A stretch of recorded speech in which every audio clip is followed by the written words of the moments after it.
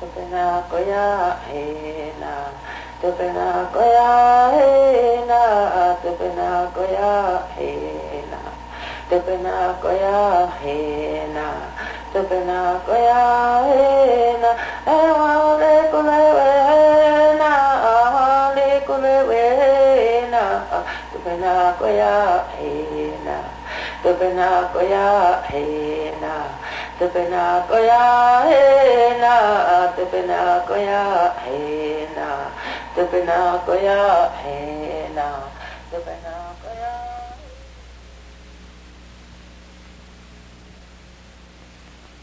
The Pomo Indians of Northern California are the world's most expert basket makers. To serve their needs throughout life, they created a great variety of baskets, handsome forms with harmonious decoration. Baskets for special uses during certain seasons of the year. The handled seed beater and burden basket for harvesting wild seeds. Baskets used in special places. For underwater, the loosely woven double fish trap, or a small woodpecker trap for use on a tree. For land, a long quail trap.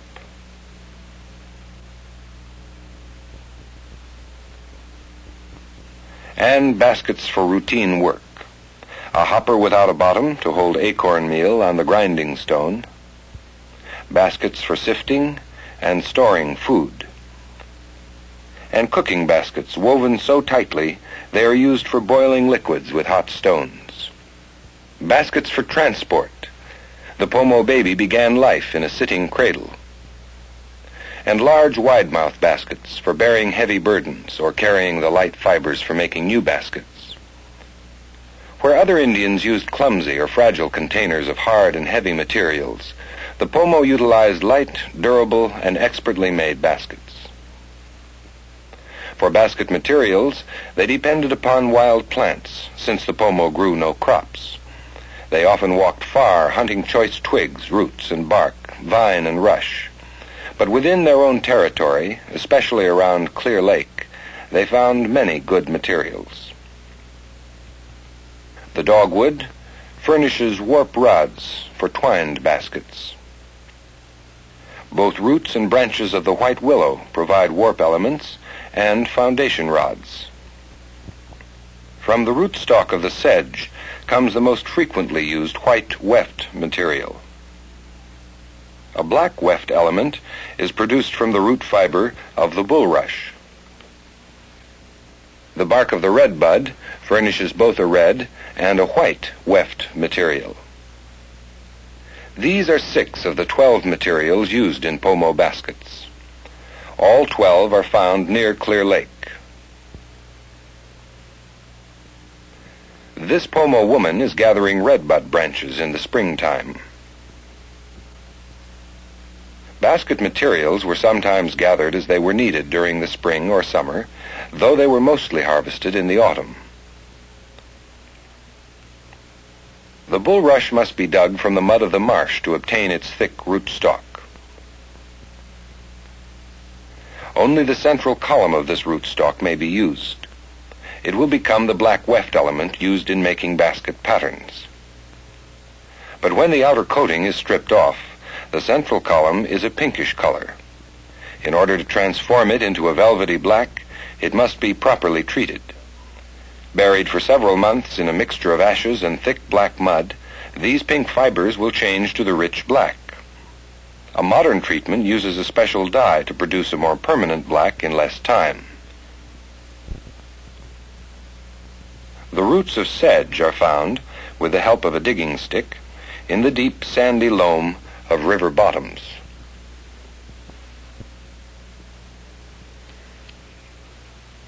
As with bulrush, only the center of these rootstocks of sedge may be used. They will become the white or straw color material of most baskets. The younger branches of white willow are selected for strong, flexible warp and foundation rods. and the roots of white willow are dug from the soft sand of riverbeds. They grow to great lengths, sending up new shoots on the way. These long roots are also loosened with the primitive digging stick.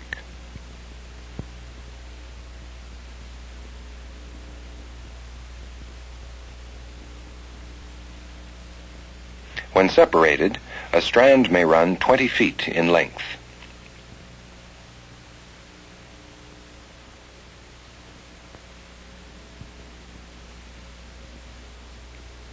The strong, slender stems of the dogwood are tough and pliable, excellent material for the warp rods in certain kinds of baskets. Hazel warp rods are used to a slight extent. Preliminary preparation of the materials may be done near the gathering place. The green stems of dogwood are first stripped of leaves. For some baskets, like the seed beater or fish trap, the bark may be left on, but usually it is removed with the sharp edge of an obsidian flake.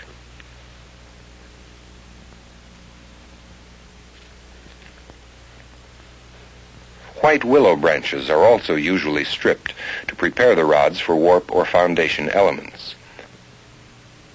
These rods of willow are the most frequently used.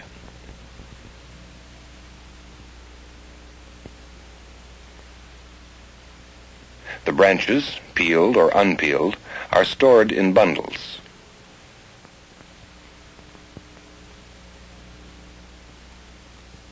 The long roots of white willow are always peeled. These pliable roots are particularly well suited for the foundation elements in small coiled baskets, as well as the horizontal element in lattice twining. They are preferred because of their great length. After drying for several hours, the roots are coiled for transport, storage, and future use.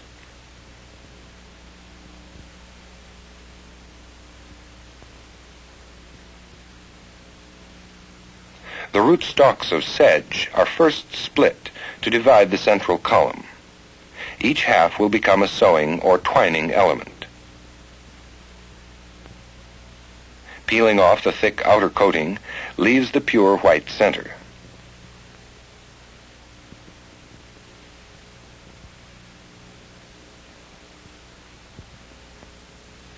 Properly dried and bundled or coiled, the materials were ready to be carried, often many miles, back to the home village. There they might be used immediately or stored until needed. Soaking in water restores their flexibility. This makes them ready for the last step in preparation. Final preparation goes on as basket making progresses. Willow rods are dressed down to the required size with an obsidian flake. Here a strand of sedge is drawn through a tight loop to remove the tiny fibers that remain after preliminary dressing.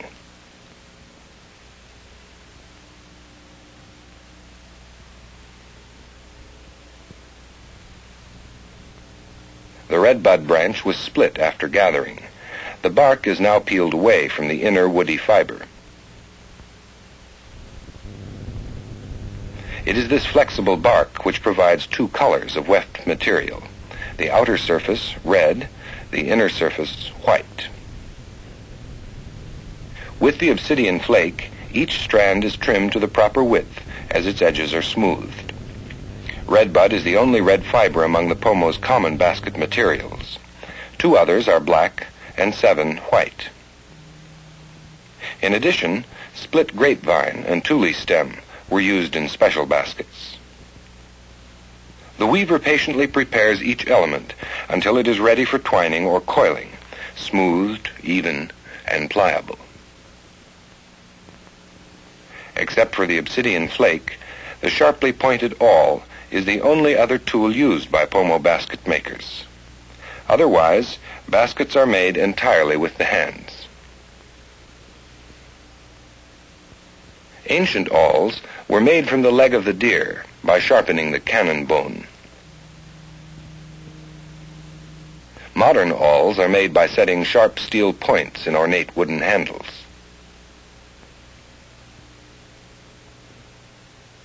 A starting knot is the foundation upon which every basket is begun, except for wicker and cradle. There are a great variety of starting knots. This is the simplest. 2 pairs of rods, crossed and bound with weft. Pomo basket makers developed 10 basket-making techniques, many more than any other tribe. 6 are twining techniques. Of these 6, plain twining is the most often used. In this simplified drawing of the basket's outer surface, we see the top course in the process of being woven. The 4 courses below show completed weaving. In plain twining, a stiff vertical warp rod is enclosed by 2 pliable weft elements, as each winds under and over the other. The pitch of this weaving, as with most, is downward. 1 weft element is shown in red to demonstrate how it alternates with the second.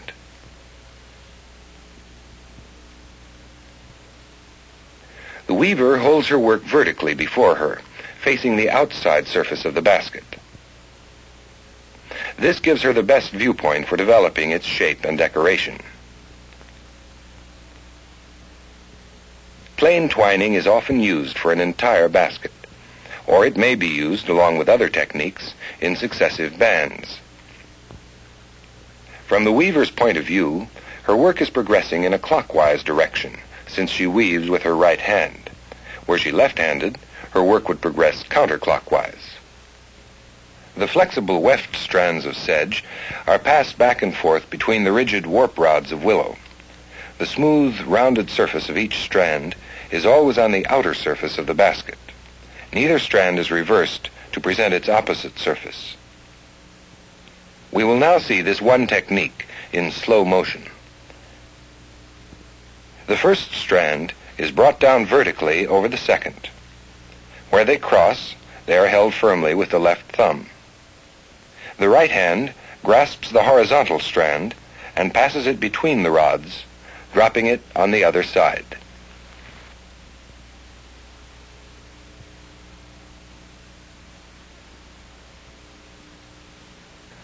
The vertical strand is next brought up into the horizontal position. The left thumb now shifts the next vertical rod over.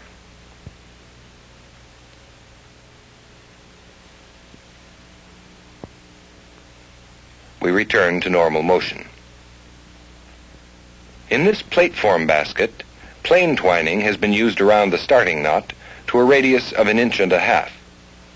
The next inch is a band of diagonal twining, which includes the zigzag made with redbud. Beyond this, plain twining is resumed. Diagonal twining differs from plain twining in 2 details.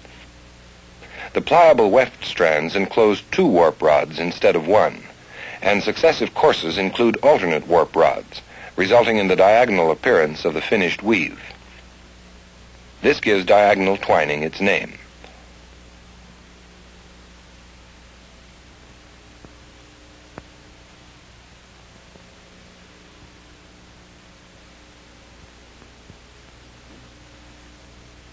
As the steps of weaving are observed, diagonal twining seems similar to plain twining, with this one exception.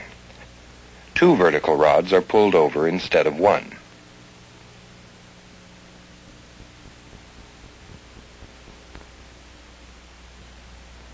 Wrapped twining is an unusual technique which has the finished appearance of diagonal twining on the outer surface.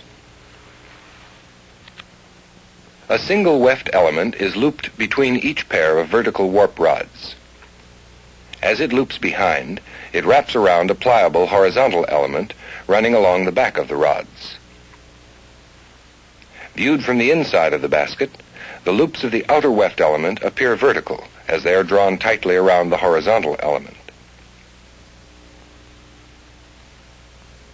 Lattice twining is more complicated. A rigid horizontal rod runs at right angles to the vertical warp rods. This horizontal rod is enclosed by the two flexible weft elements. Lattice twining is often used for an entire basket. More frequently, narrow bands of lattice twining are used to strengthen a basket and heighten its decorative effect.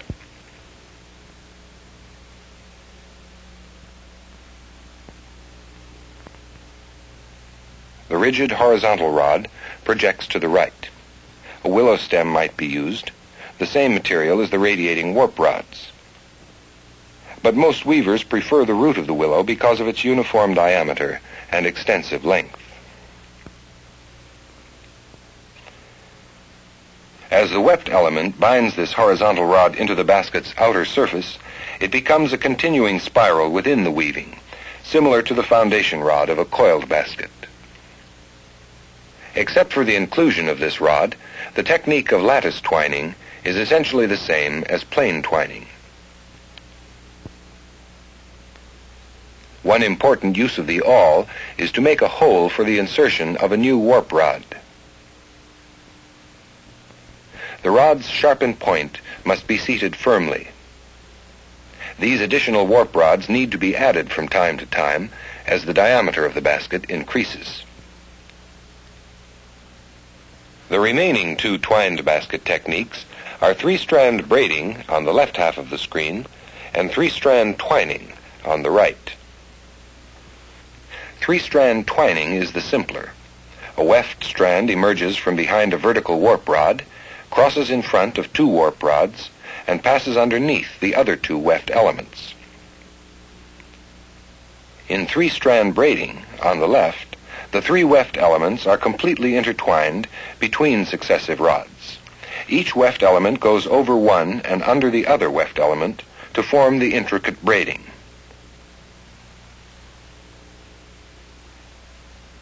We will see the more complicated technique of three-strand braiding demonstrated. Unlike three-strand twining, which may be used for an entire basket, three-strand braiding is only used near starting knots.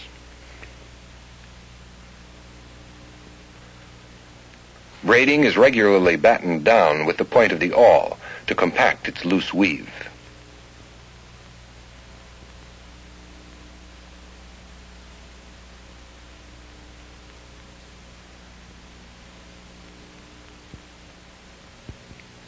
The weaver places one weft strand under the second and over the third strand as she passes it between the warp rods. This results in the braiding. The simple technique of wicker is unlike both twining and coiling. In any one course, a single horizontal element passes alternately under and over successive vertical rods. The Pomo employed wicker in one type of basket, the handled seed beater. On this willow hoop, the vertical rods of dogwood were first secured with one or two courses of plain twining. With her fingers, the weaver battens down the first rows of wicker work.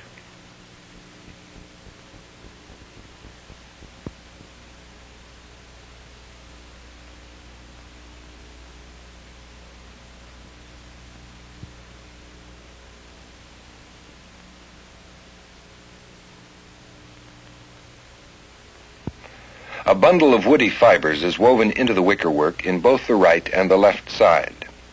These strengthen and help to fill the bed of the seed beater. She is using the pliable bark of the redbud for the horizontal element. The vertical rods are thin branches of dogwood. These unstripped twigs were very often used for both warp and weft elements in the seed beater.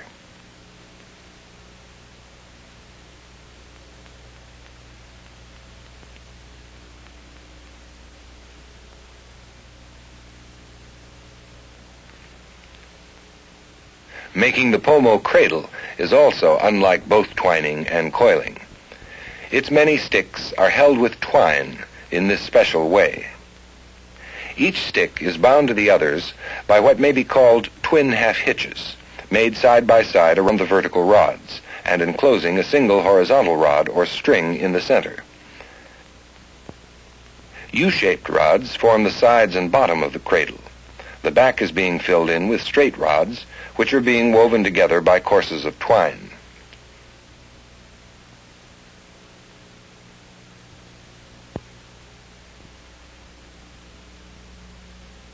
The central string has been secured across the back of the cradle, keeping the two sides pulled together. A course of binding is being tied across this central string, enclosing it as it goes. The next loose rod is pulled over, and the first twin half-hitch is looped around to enclose both the new rod and the previous rod. On the opposite side of the central string, the second twin half-hitch is tied around the same two rods.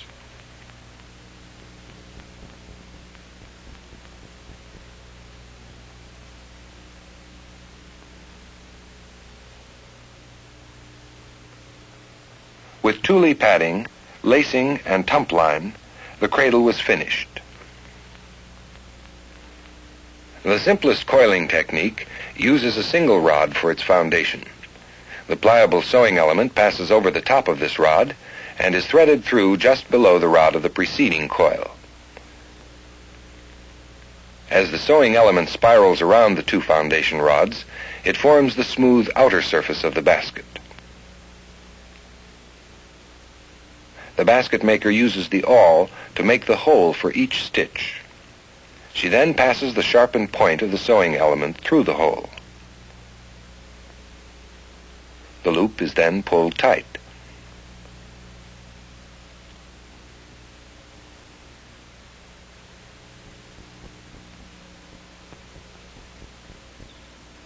Three-rod coiling is essentially the same as one rod, except for its three-rod foundation. Each loop of the sewing element spirals around four rods, the top rod of the preceding course, as well as the three-rod foundation. This interlocks each new course with the completed work. The steps in sewing one-rod and three-rod baskets are the same. Willow rods form the foundation. The flexible sewing element is sedge, except when designs are added with redbud and bulrush.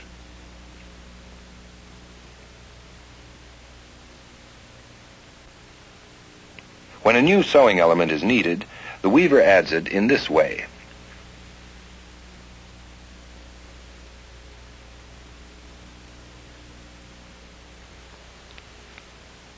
After inserting the new element, she draws it through, loops it over, and firmly anchors the end.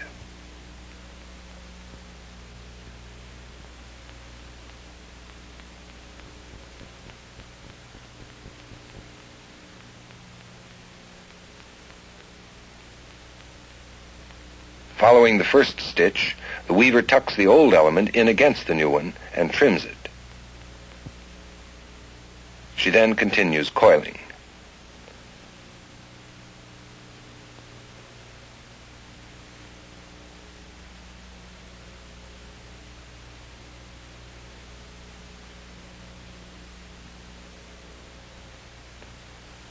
Feathers adorn the Pomo's finest baskets.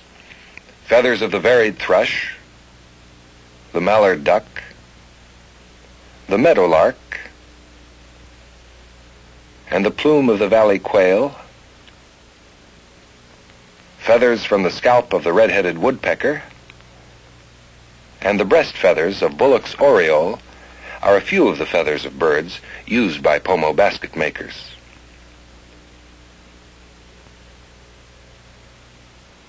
Each feather is prepared by rolling it between thumb and forefinger to compact the quill end.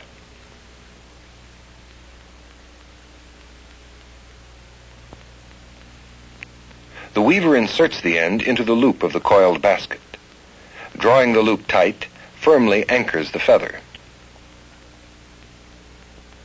With the point of the awl, the feather may be adjusted if it's not properly aligned.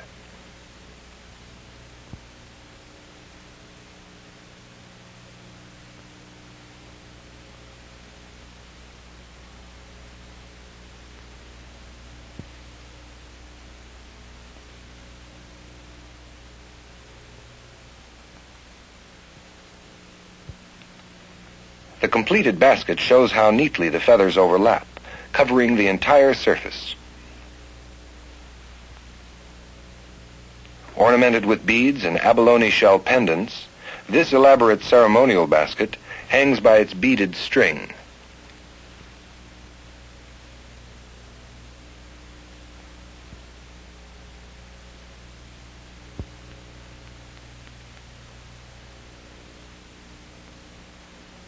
Pomo baskets have been made in a great variety of shapes and sizes, all variations of several basic forms. Globose baskets are one of the most frequently made forms. Shallow plate form baskets are used every day to prepare and serve food. The truncated cone is always coiled and more rarely made. Conical baskets are often bell-shaped. Used in harvesting and for carrying loads, these burden baskets have wide mouths and are often very large.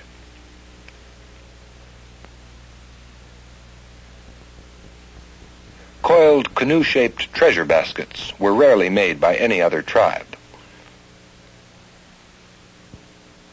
Very small baskets have been made as novelties during recent times to meet collectors' demands.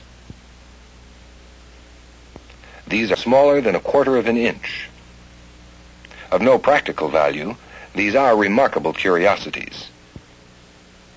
They are evidence of the basket maker's dexterity. Smallest of all, this basket is not much larger than the head of the pin on the left. Modern giant baskets further demonstrate unusual skill. This one is nearly 4 feet across. Pomo baskets display a great variety of ornamentation, elaborate and simple. The designs and patterns worked into the baskets with different colors are essentially geometric due to the warp and weft nature of this hard textile. There are 7 basic design elements, including the straight line, the zigzag, a favorite figure, rhomboids, rectangles and diamonds, and the quail plume. The triangle is the most often used design element. Here it is used in an elaborate superposed pattern arrangement, with the point of each touching a similar point of another triangle.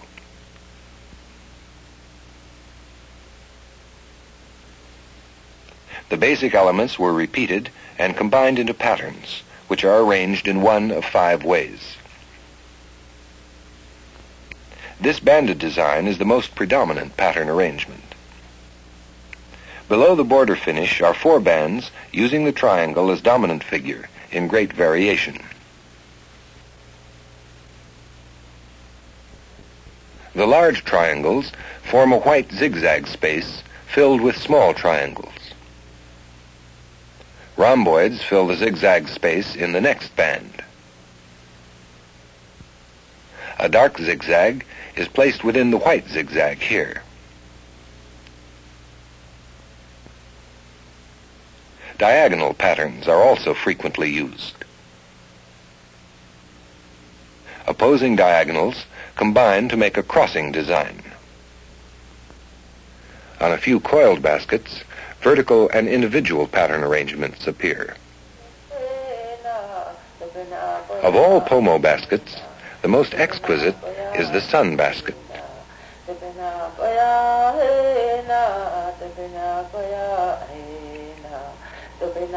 Each one of these required the feathers from the crests of over 100 red-headed woodpeckers.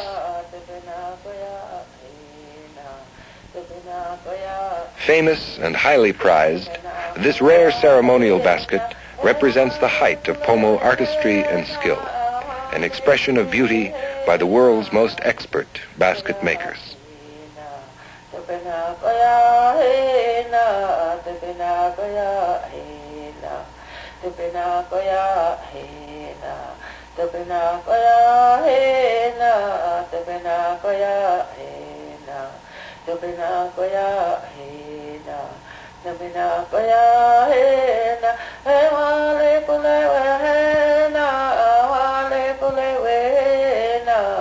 tupena koya he, tupena koya he na, tupena koya he na, tupena koya he na, tupena koya he na, tupena koya he na, tupena koya he na, tupena koya.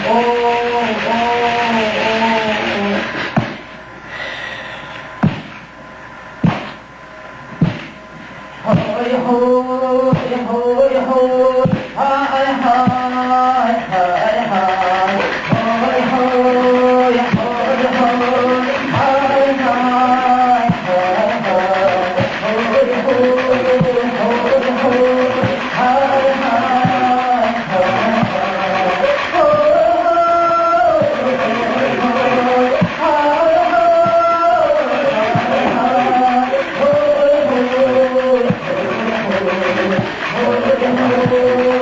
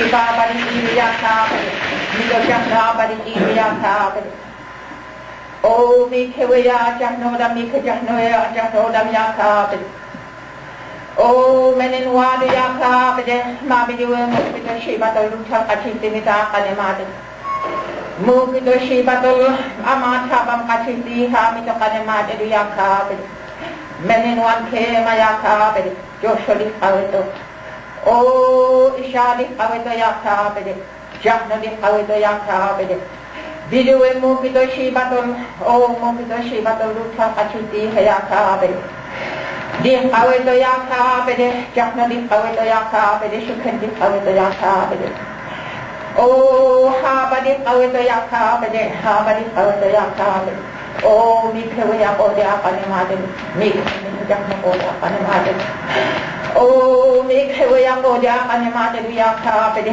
mi shukhen ode akane made kale amadol mi jahno we kale amadol mi shukhen ni mo to dukha kachiti yaka bede o di pidai the me khajahna mene me khashukhan o di pidai the me khaya o di pidai the me khashukhan o ya ka bede joshali khawto mo pila luthal jan khewi o mo pila luthal hira duna bam khewi ya ka bede o shukhan di khawto jahna di khawto ya ka bede mi do shiba ya kalima de mi do shiba we amati ki Bido shiba we abi amato wana di khamata le abi amato wan wadiya ka be mi khushen le abi amato wan wadiya ka be mi khwe ya abi amato shoko mi lu jam no e mi ta kane ma de dam mi khushen le mi ta kane ma de dam ya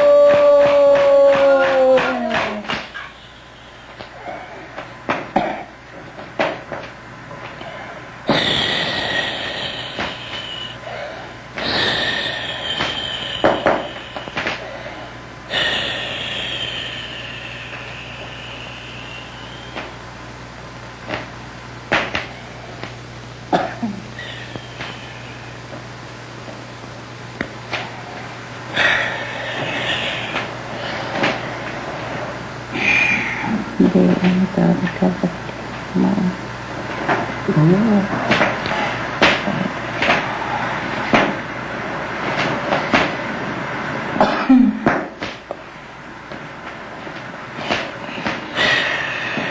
adu yaka pede. Shuken di kaweta yaka pede jahno di kaweta mito shiba ya kanemata da mito jahno ya kanemata da. Hau kale amatul waya chusti jahno. Hau kale amatul mito shiba jahno. Yaka pede wadu. O shokodu yaka pede mito shiba kanemata da mito jahno kanemata. Di kaweta joshu yaka pede di kaweta shuket yaka pede di kaweta jah. O wadu yaka pede do josto shokon wadu. O do josto shokon wadu.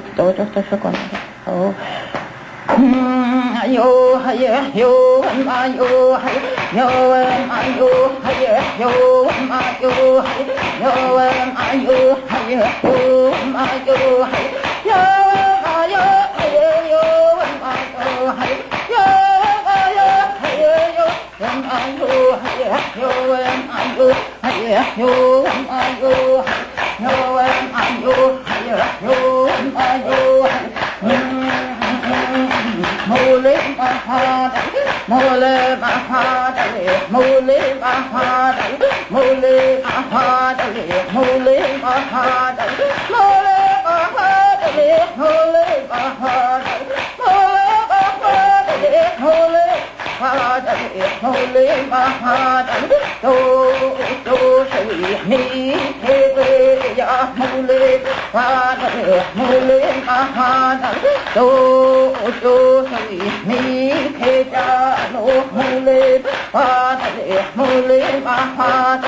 do shawi ni kebe ba mole mahada, mole mahada,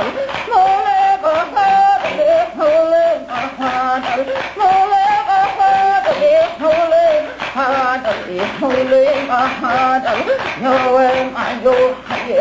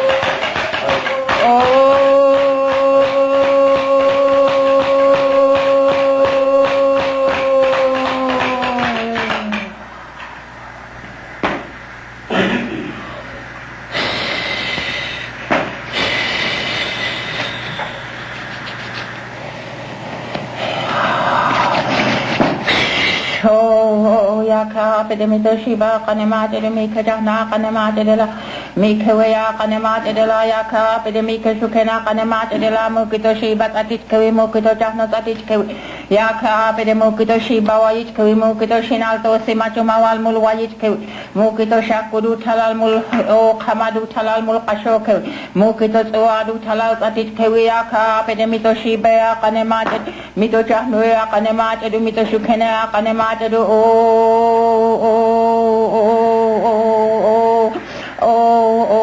wadu yaka pede shukene yaka pede jahno odiwi shuken odiwi mita kanemate do mikewe ya odiwi mita kanemate yaka pede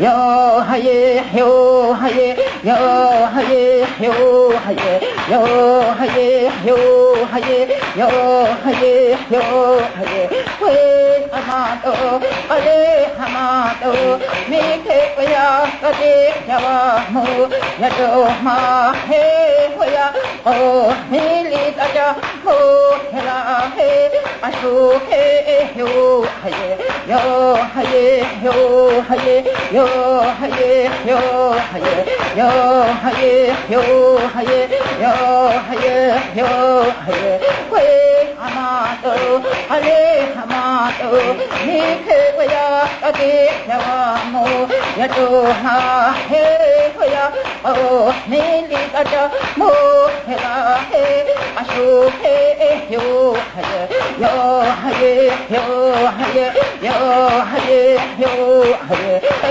hamato ale hamato mike hoya age yawamo yato ha he hoya o nili kaja mo hela he ashu he yo haye oh haye yo haye oh haye yo haye we hamato ale hamato mike hoya age yawamo yato ha he hoya oh nili kaja mo hela he ashu he yo haye yo haye yo haye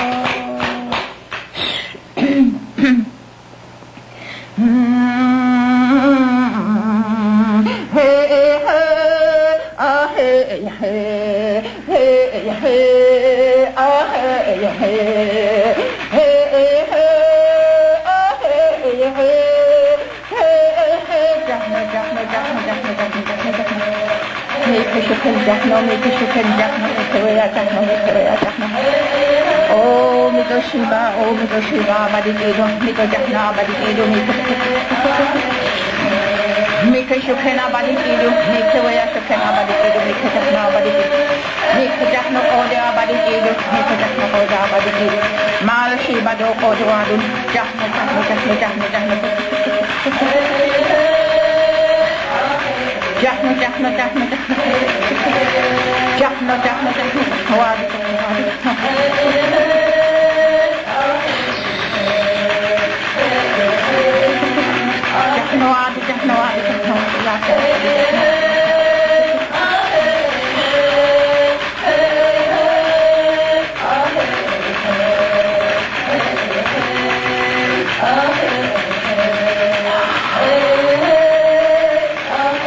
I explained some of the things last night, especially about this water, and tonight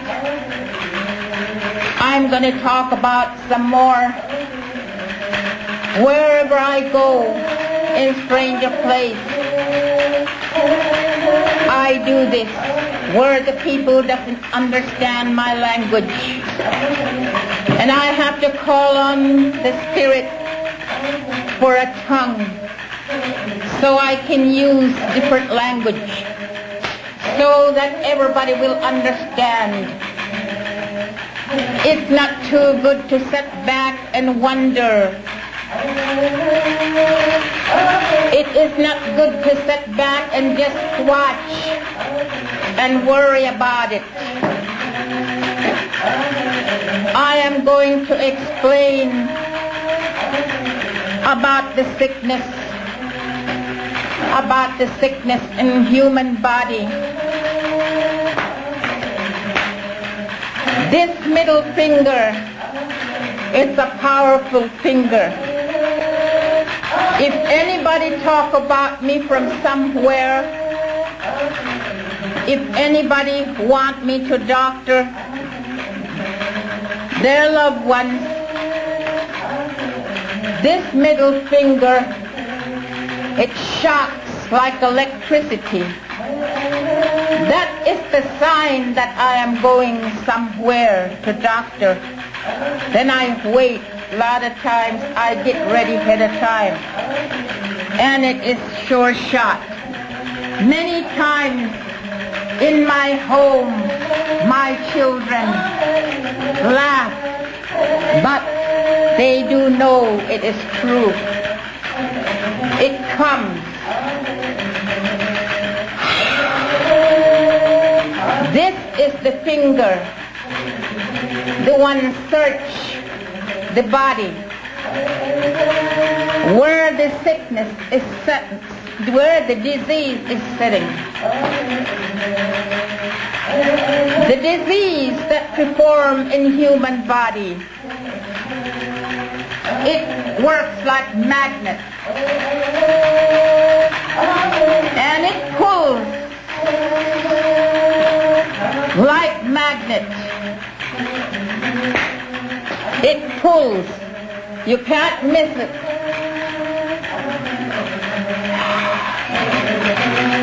Many of you know how to fish, and many of you know when the fish is touching the bait from the water. That's the way it does with this finger from over here. And I am going to explain about the disease in the human body. This is my belief, the way I educate myself about the disease in human body.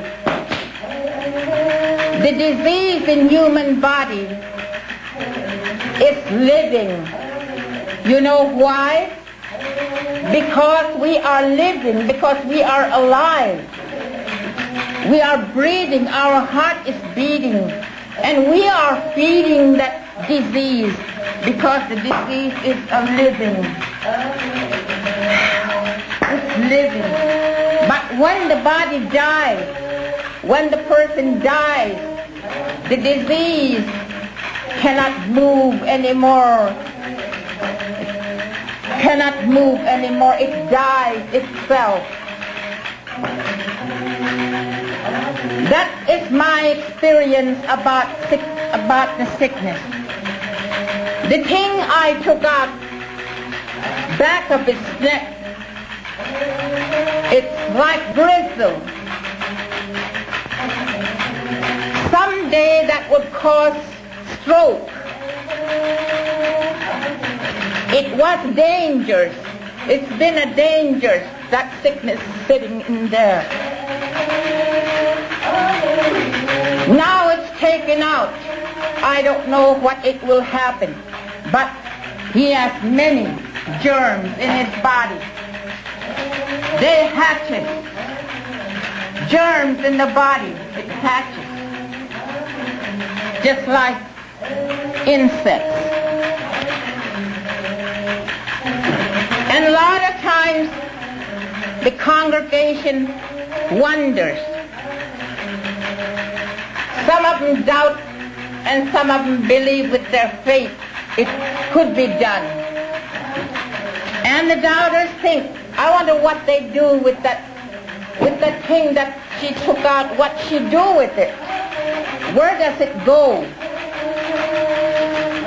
This finger and the instrument that I have in here is spiritual. It's spiritual. When I take out disease, after I put it in the water,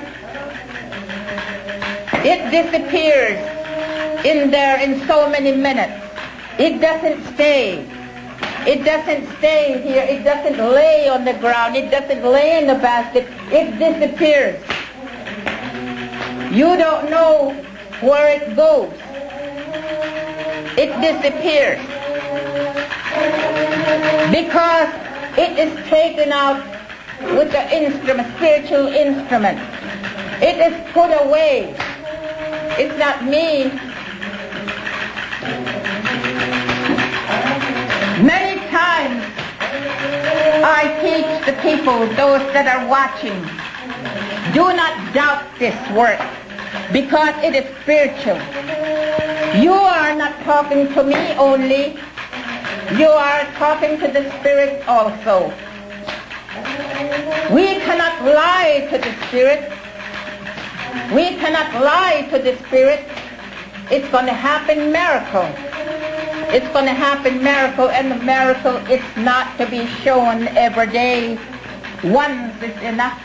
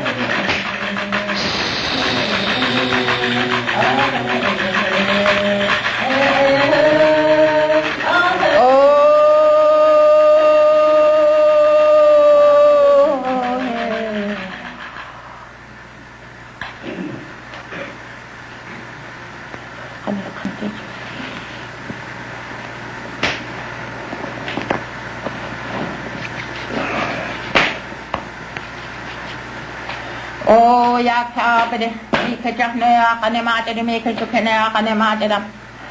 Mulmo kito shiba to bitke, mulmo kito chakno to bitke, mulmo kito shuken to bitke. Mukito sima to mawal shinalto, mukito simawal to mawal shinalto, yaka bade. Oh, mikajak no ya, mito kanemate do. Oh, yo, batitke, batitke, yaka, oh.